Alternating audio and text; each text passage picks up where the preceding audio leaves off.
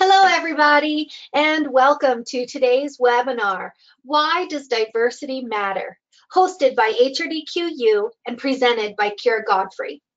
My name is Sarah, and I will moderate today's webinar.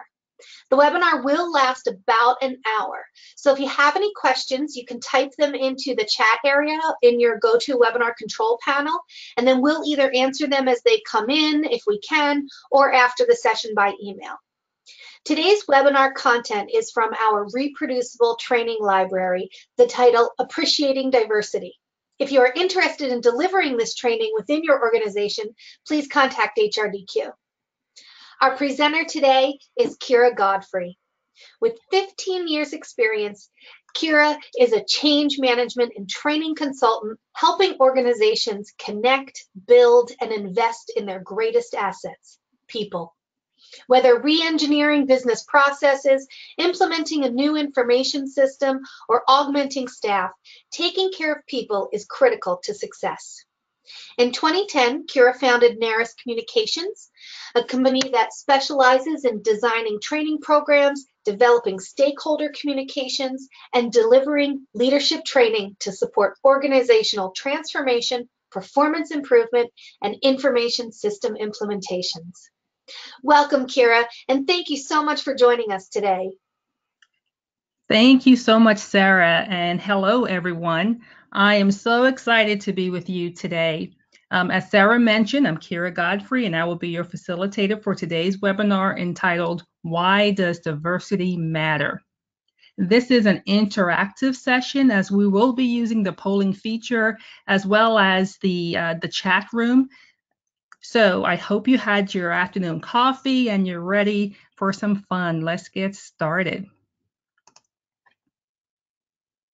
So a survey by Korn Ferry International found that more than 2 million people leave their jobs each year because of unfairness in the workplace, costing employers an estimated $64 billion a year in hiring cost.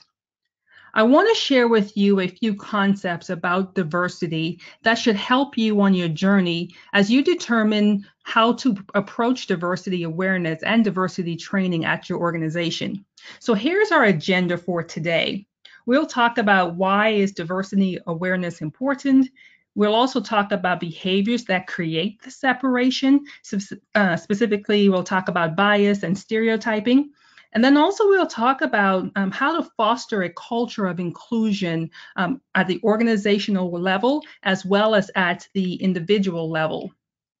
Then we'll also talk about the concept of leading by example. And then we will also give you a moment to jot down a few questions in the chat. So let's begin. Let's begin with a definition of diversity. So what exactly is diversity? Diversity is simply the condition of having or being composed of different elements. So when we talk about that, we usually think about variety. It's also the inclusion of different types of people, such as people of different races or cultures, in a group or organization programs intended to promote inclusion and diverse ideas. And I want you to pay close attention when we talk about diversity, this definition of inclusion of different types of people. And we see here that we only mention races and culture. Now that we have a sense of what is diversity, let's talk about why is diversity awareness important. Diversity awareness is a business strategy that has been shown to increase an organization's ability to achieve better bottom line performance and sustain its growth and prosperity. It is most effective when it's focused on increasing opportunity for personal and organizational achievement. According to a McKinsey study, racially diverse companies outperform others by 35%. Millennials view cognitive diversity as a necessity. It's a necessary element in innovation and are 71% more likely to focus on teamwork. So in fact, millennials expect diversity. 83% of millennials are actively engaged when they believe their organization fosters an inclusive culture. compared to only 60% of millennials who are actively engaged when their organization does not foster an inclusive culture.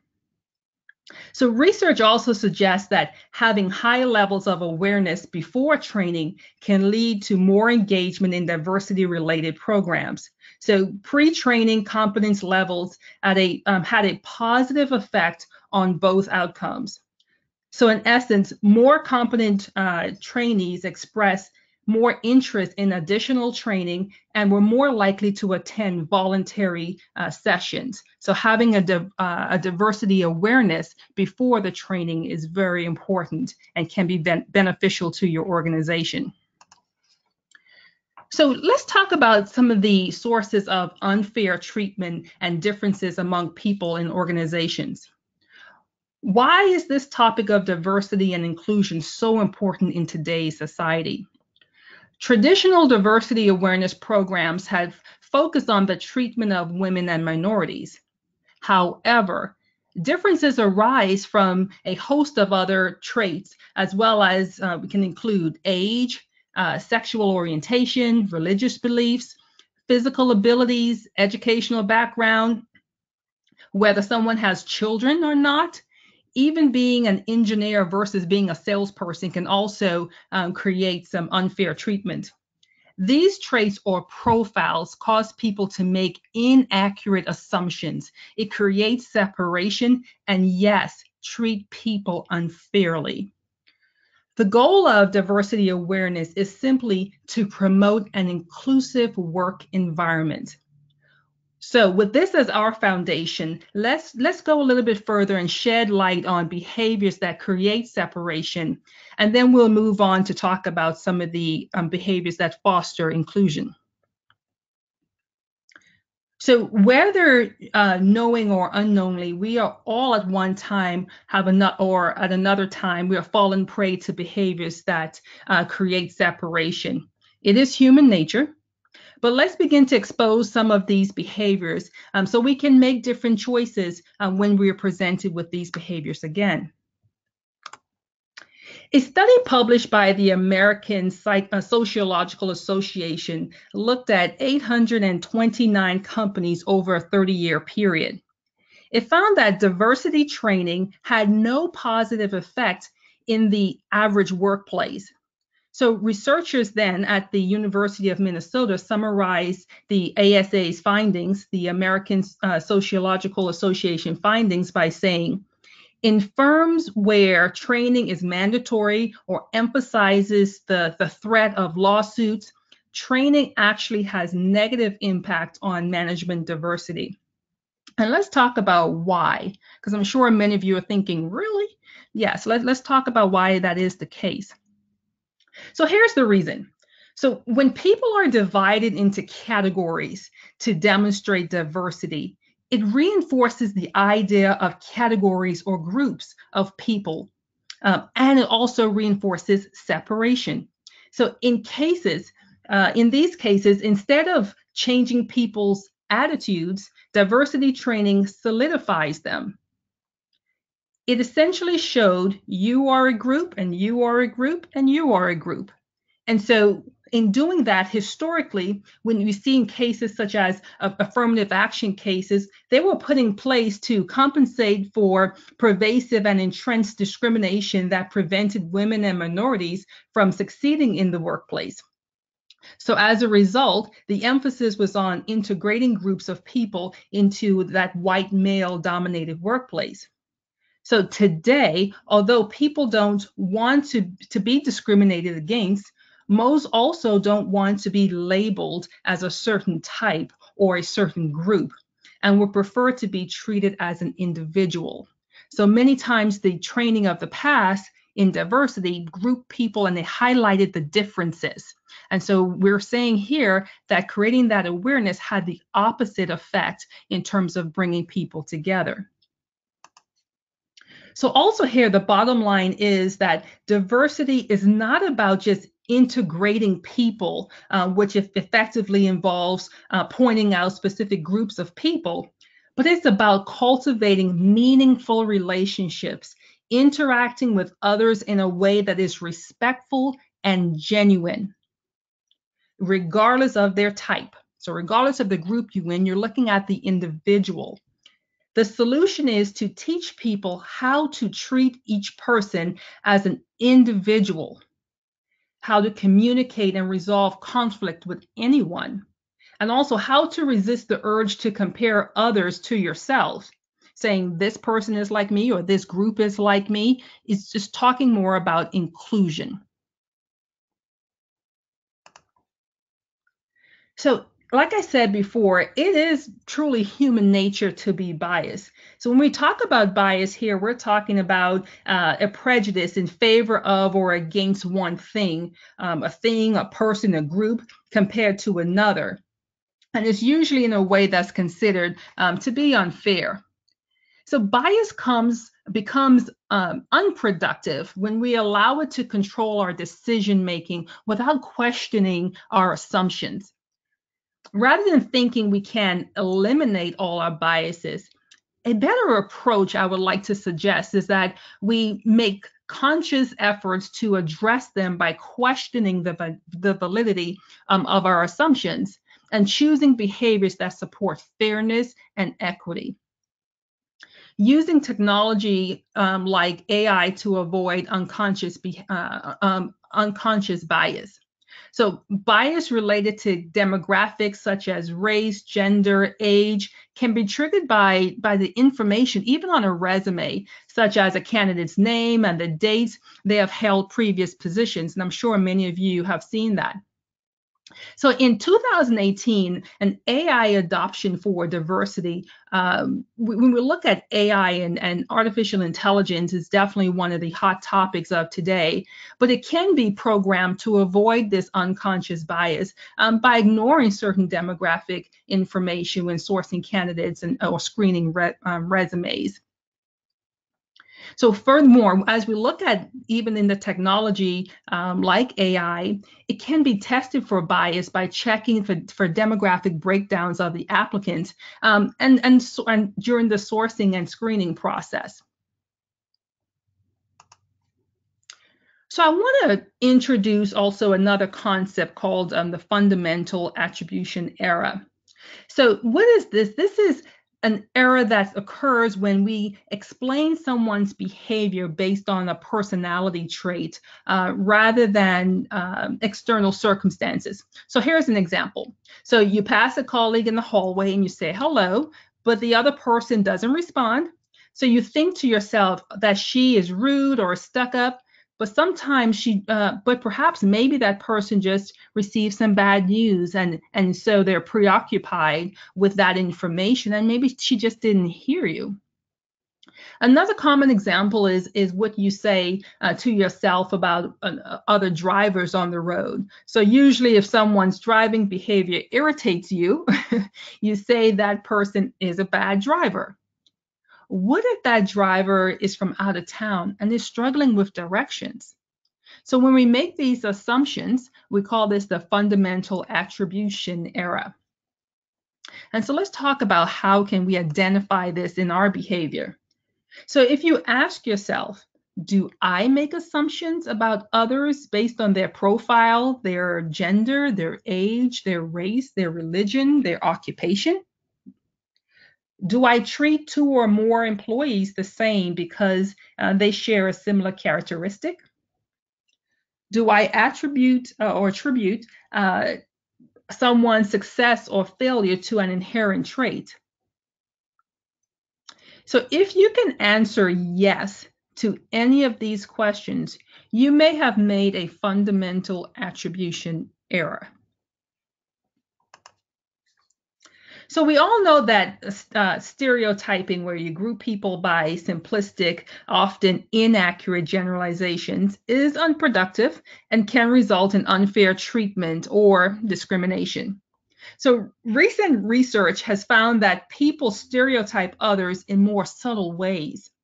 So a study completed by psychologists at Princeton University found that stereotypes tend to be characterized in terms of warmth or lack thereof, or competence or lack thereof.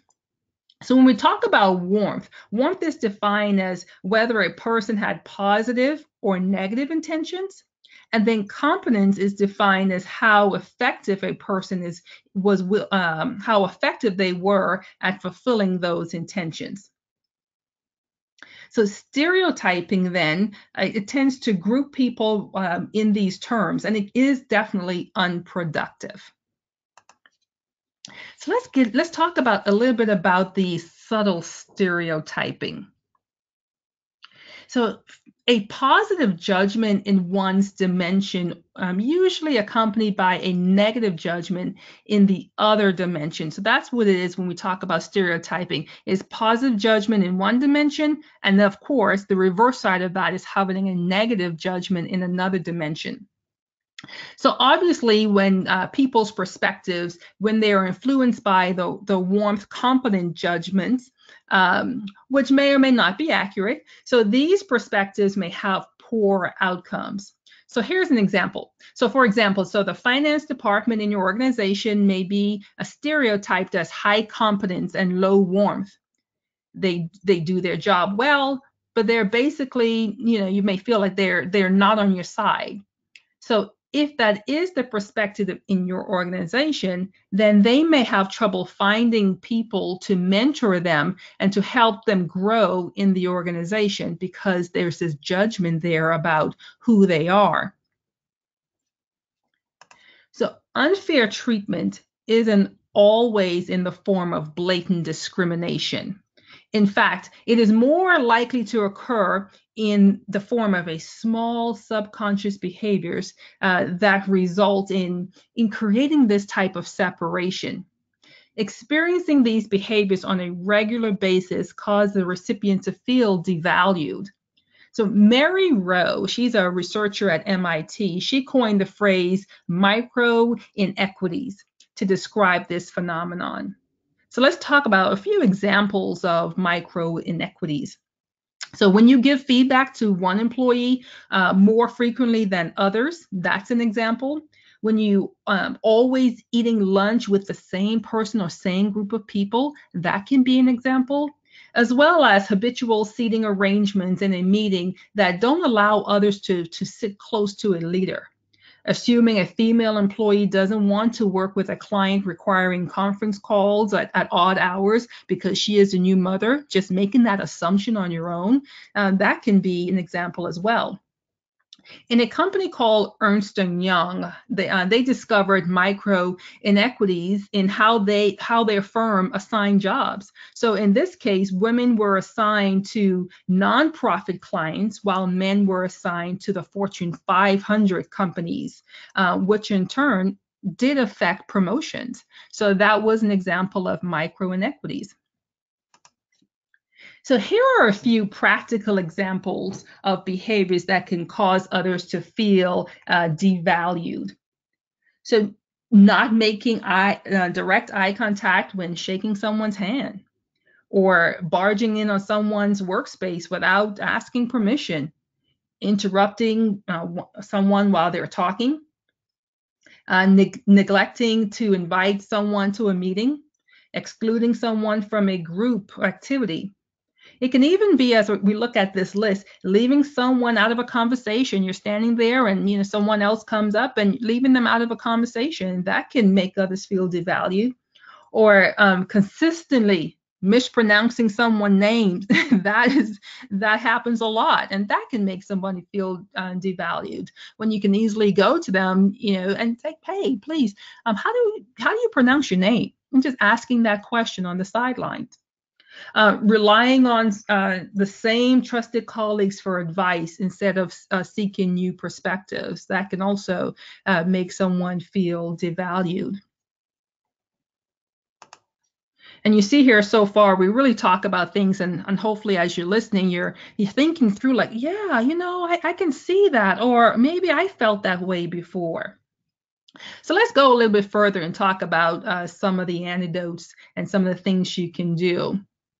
So a positive judgment, when we talk about micro affirmations, we're talking about a positive judgment in someone's dimension was usually accompanied by a negative one. But let's talk about some things that we can do to alleviate that.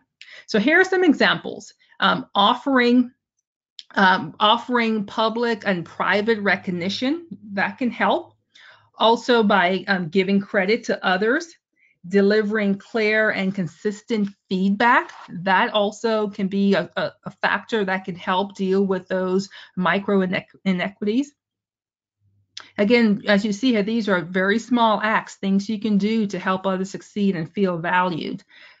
Soliciting opinions and input, greeting everyone, asking questions and listening carefully, having lunch with someone different, someone new, mixing up the seating arrangements during a meeting, and then also connecting on a personal level. Those are definitely things you can do to help others succeed and feel more valued. So throughout this, I told you that it's going to be an interactive session. So now let's take a minute here to use the polling feature, and we have a test your knowledge. So we talked about subtle stereotyping tends to be characterized and how it's characterized and what is it. So here's the question. So subtle stereotyping tends to be characterized by which of the following two traits? A, intelligence and skill, B, personality and sense of humor, C, warmth and competence, or D, work ethic and sincerity. So go ahead and use the polling feature that popped up and to answer the question.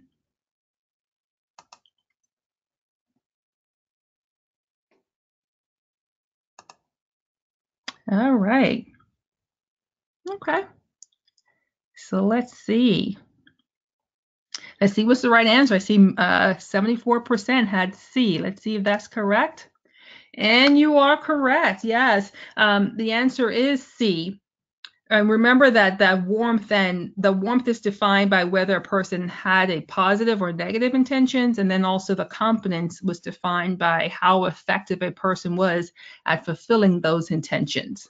So that's the subtle stereotyping. Wonderful. All right, let's move on.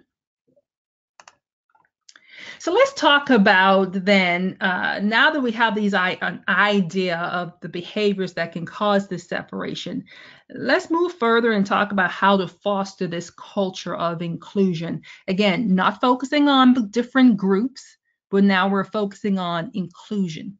Okay, so let's move on here. So diversity awareness in the workplace has evolved from focusing solely on eliminating discrimination to proactively seeking this inclusion. So that is valuing each employee for his or her unique contributions to the organization. And creating a framework for inclusion begins with the organizational culture. So what I want to go through is to talk to you then about some of the framework for this organizational inclusion. I want to talk about to give you an activity and then also just go through an example of that. So one of the activities can be to demonstrate a desire to seek diverse perspectives at all levels. And so an example of that you can do is switching positions among employees at various levels for half a day to see what new perspectives they can bring to that position. So that's something definitely you can do. Also, find the unique skills of each individual and capitalize on them. An example can be allow employees to contribute outside their regular job responsibilities. Another thing you can do is establish a buddy system that connects each new employee with a veteran employee to who we call just show them the ropes. And in doing this, an example can be share insights about the organizational culture and norms, be a point of contact for questions. So that veteran employee can be a point of contact for questions or even soliciting feedback on their experience as a new employee. So having this dialogue between the new employee and the veteran employee through this buddy system. So again, these are great ways at the organizational level how you can approach inclusion. Also, here are a few more. So find a non-bureaucratic way to challenge the status quo. So when I say non-bureaucratic, I'm referring to ways that you don't have to go through many channels within the organization to get permission. So these are simple ways. And one thing you can do is encourage all employees to make a small change in their work routine.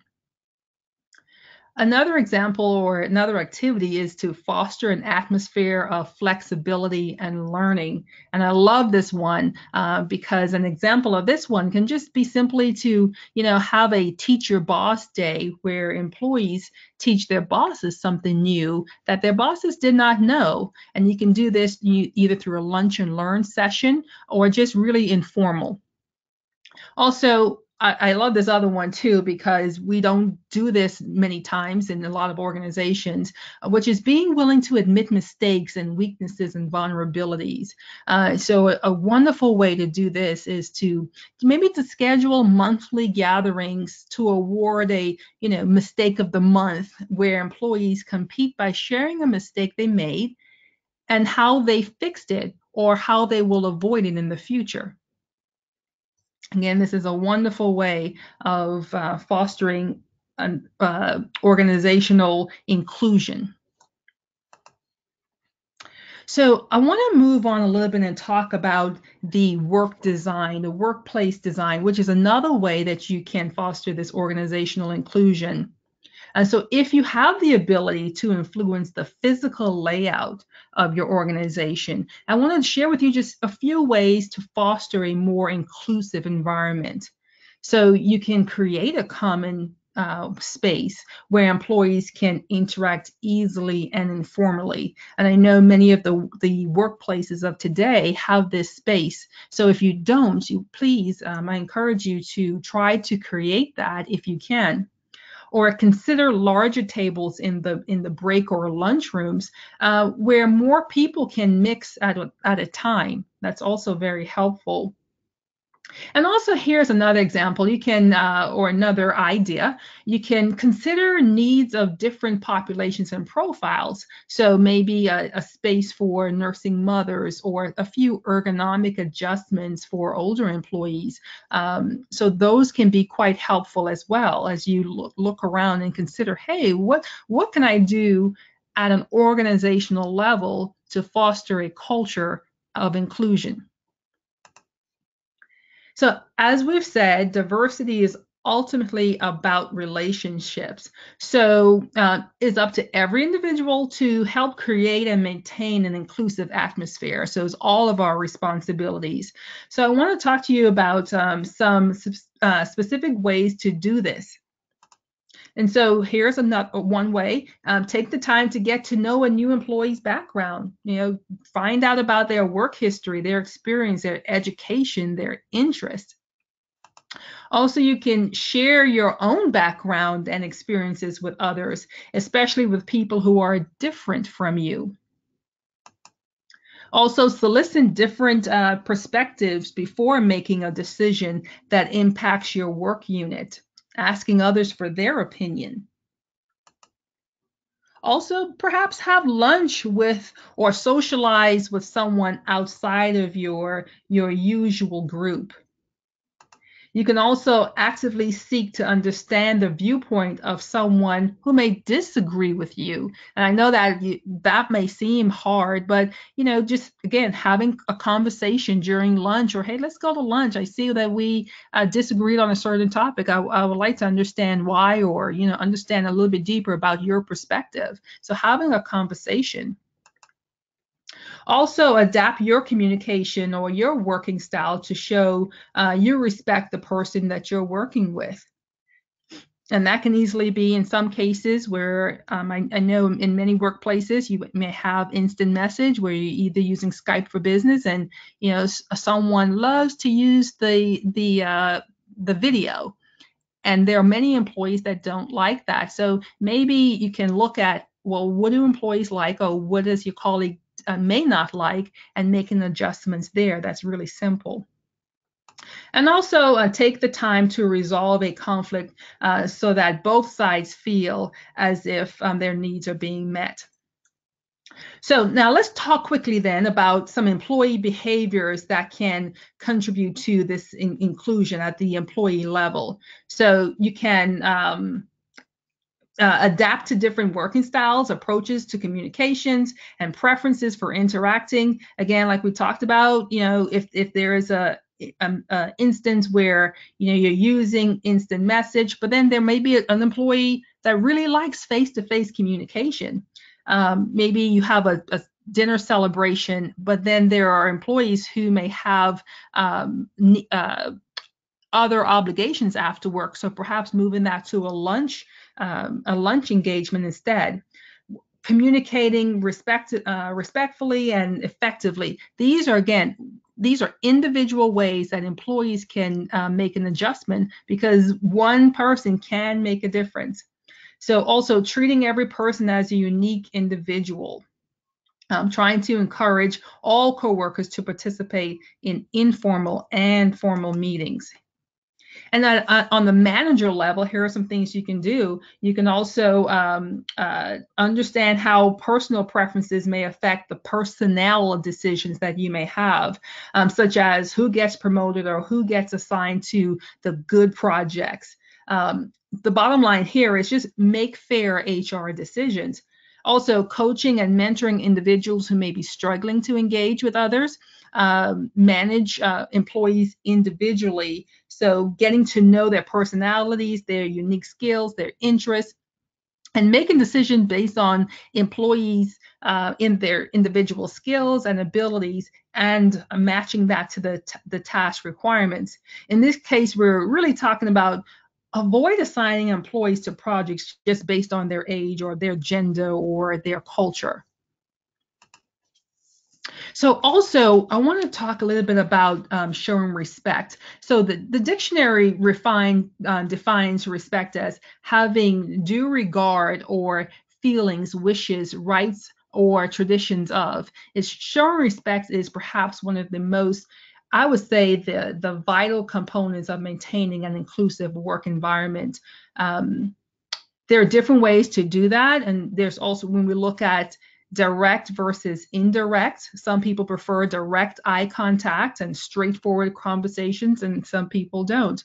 Also, when we look at time is a factor that some people believe that being on time shows respect and being late shows disrespect. Others believe people are more important than time, and not to worry about being late for an appointment or a meeting if they're spending time with someone. And I know many of you know people who feel that way. So here's also, when we look at respect, we can look at it from an individual versus group. Some people value individual achievement and recognition, while others value group achievement and group recognition.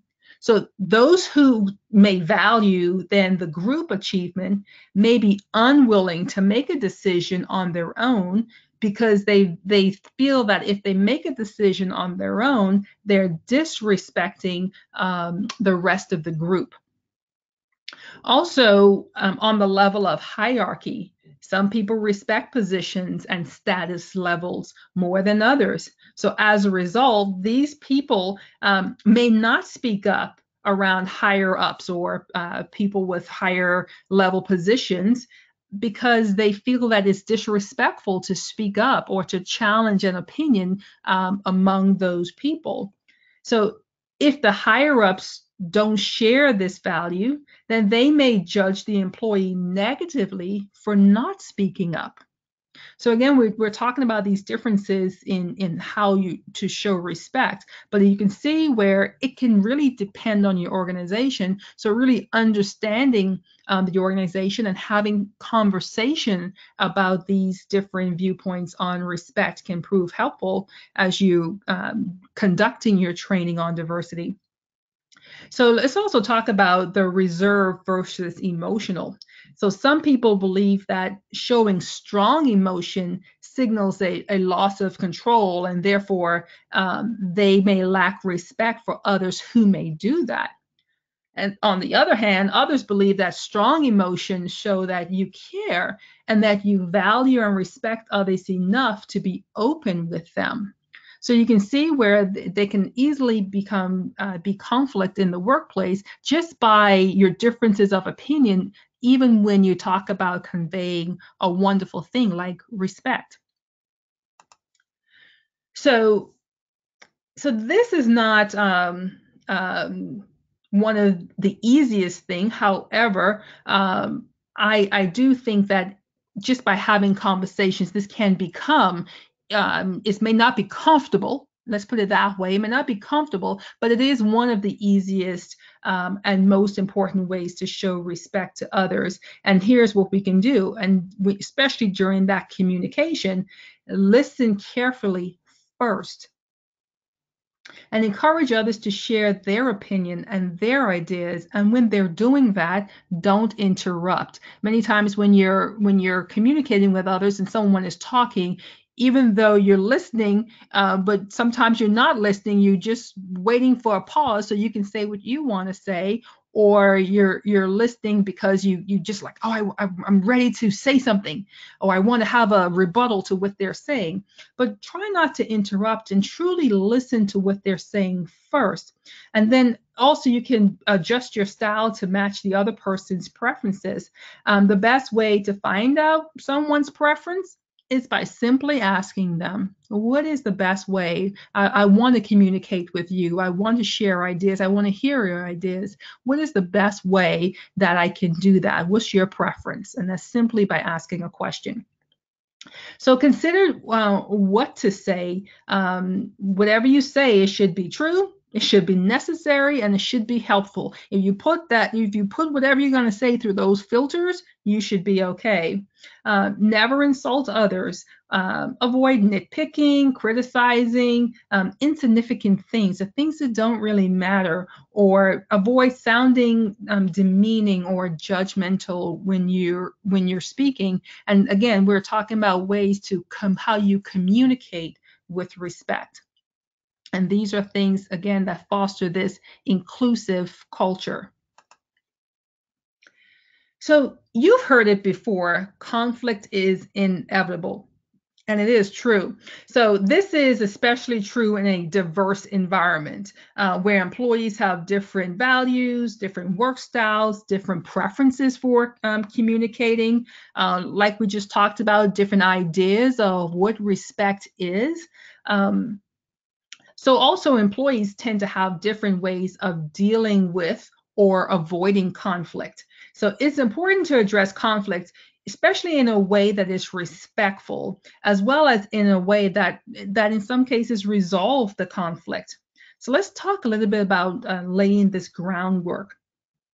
So successful and respectful conflict resolutions, it requires you to do something simple like acknowledge that diversity related issues may be contributing to the conflict itself, and also admitting or once you admit to that, then you're looking for ways of how can you discuss the issue with the person and also determine how you both perceive it. So again, having these type of conversations and laying the groundwork. Also, ask, is the issue a conflict? What feels like a tense conflict to one person may feel like an animated discussion to another person. Sometimes I'm sure you've seen people talking and you're like, oh my goodness, they're having a heated, they're arguing. But no, they're just having a animated discussion. It may be somebody who just moved their hands a lot, or you have people you may know even in your family that they just speak loud and you think, oh my goodness, are they angry? No, they just speak loud. And so making sure that what you may perceive to be a conflict is really a conflict. So again, more of talking about laying the groundwork, act in good faith. Believe that the other person wants a positive, productive outcome as much as you do. So you're going into a situation just believing believing the best of the other person. So share your observations with an attitude of openness and curiosity. So, for example, instead of saying, why did you take credit for an idea? You can say something like, you have good ideas on your own. That's why it surprised me that you shared my idea with the team as if it was yours. So there is a certain way to frame the information that may be better received. And so also, it's a good idea to separate substantive issues from just style differences. So this is where differences in how people approach conflict show up. So for example, some people focus on the facts, while others value discussing their feelings about an issue. And that's a different approach to how conflict can be, may arise and how it can be also dealt with. So decide how to approach the conflict resolution process, and you can do this together. You can also maybe try to have a third party mediator if necessary. So again, when we look at laying the groundwork and we look at inclusion and diversity, we're also talking about how to deal with the inevitable conflict that may exist. So also consider these possible causes. Maybe it's the absence of information, or somebody's been misinformed. Maybe there's just a power struggle, or you may work in a stressful environment, and that can simply cause conflict on its own. There may be incompatible goals where someone on a team is trying to achieve something else, and another person had a different interpretation of what the goal was. Identify the needs of each side, asking questions like, what do I want? What does the other person want? What solutions what do we need in order to get to a solution? Or just simply, where do we have common ground? That's a great way to start when you're dealing with conflict. And also consider just achieving a disagreement. And in many cases, we call this, sometimes you just agree to disagree. We agree that we disagree on this issue right here. And sometimes that can also be a great way to resolve conflict, just by agreeing to disagree. All right, I know we covered a lot. And so let's do this. Let's take another moment let's test your knowledge here. So, which of the following is an effective way to convey respect to others? A, offer recognition for both individual and group achievement. B, always make direct contact so others don't feel like you're avoiding them. C, insist that everyone is always on time because being late is a sign of disrespect. Also, or is it D, always show lots of emotion so people know you are enthused? So which one is it? Which of the following is an effective way to convey respect for others?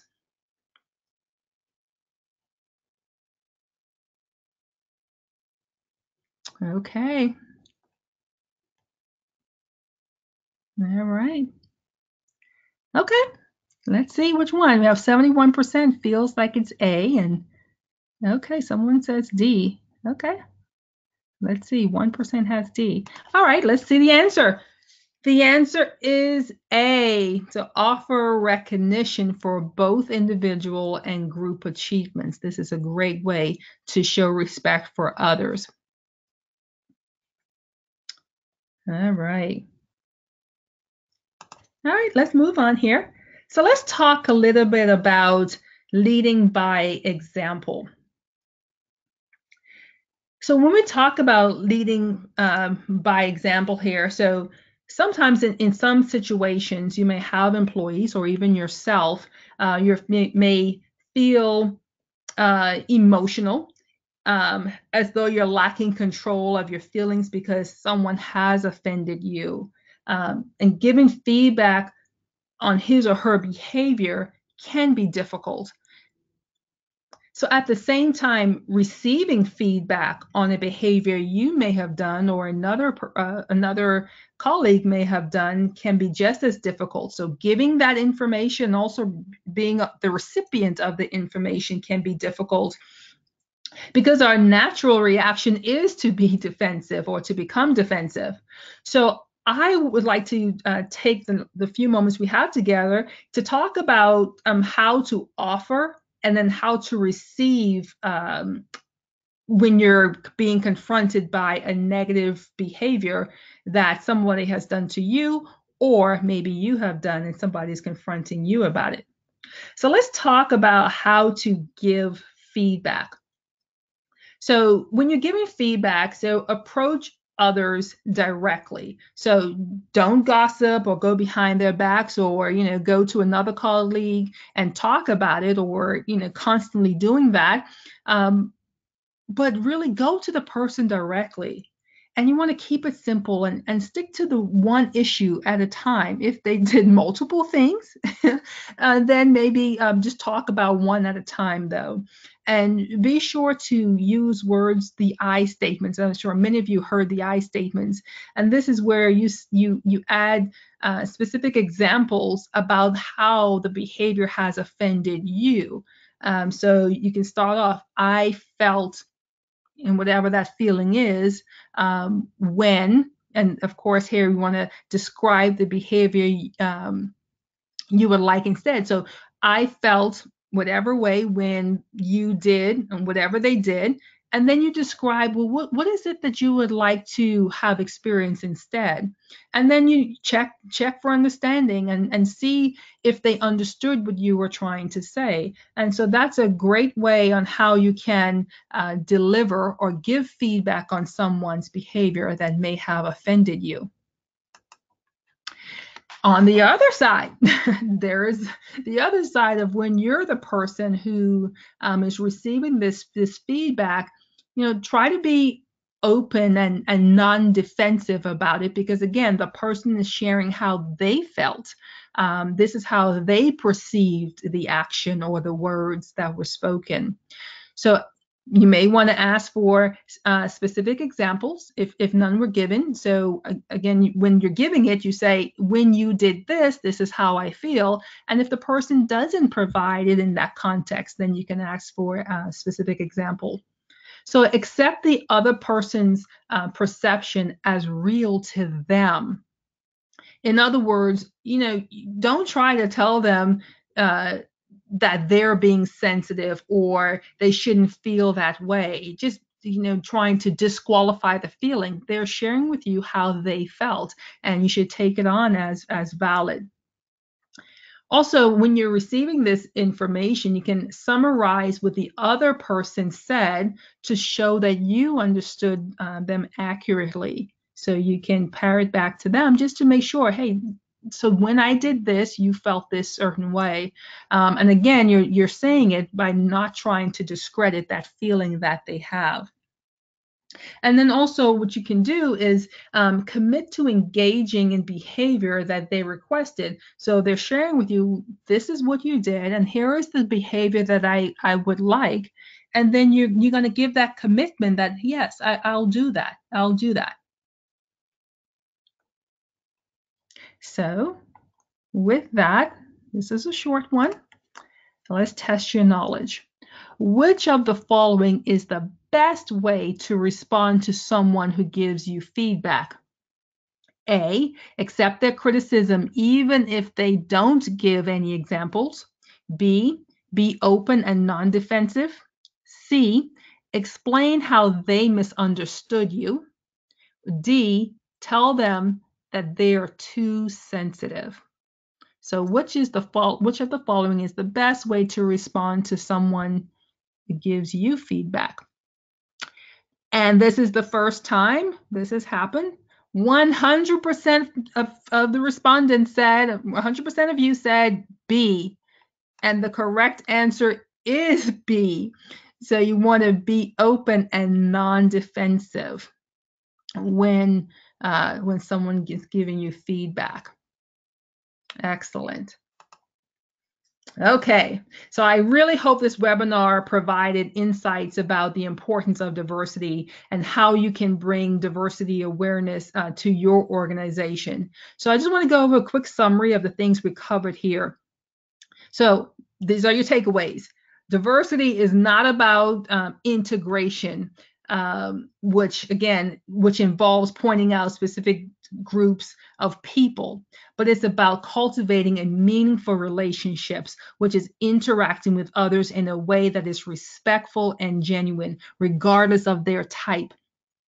Establish a framework to increase inclusion at the organizational level. I gave you many examples. So you can choose which one may fit your organization. So you want to establish this framework. Also, recognize different ways of conveying respect to others. And knowing that there may be difference of opinion in terms of how respect is conveyed.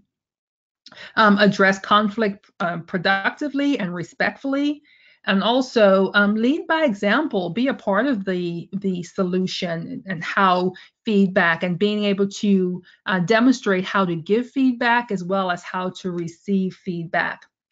So this ends our session for today. Thank you so much for joining me. And Sarah, I'll turn it over to you. Wonderful. Thank you so much, Kira. That was great. We appreciate you looking to HRDQ for your training needs. We publish research-based experiential learning products that you can deliver in your organization. So check out our online or print self-assessments. We have up out of your seat games, our reproducible workshops that you can customize, just like our Appreciating Diversity title, which is the foundation of today's webinar. And we have lots more. So either check out our website or give our customer service team a call. They know our products really well and are happy to guide you through some options. And if you do need help learning a training program, or you want one of our expert trainers like Kira to come on site or virtually deliver it for you, we also provide those services. We look forward to being your soft skills training resource. So that's all the time we have today. Thank you, Kira, for the dynamic presentation. And thank you, everyone, for participating in today's webinar. Happy training.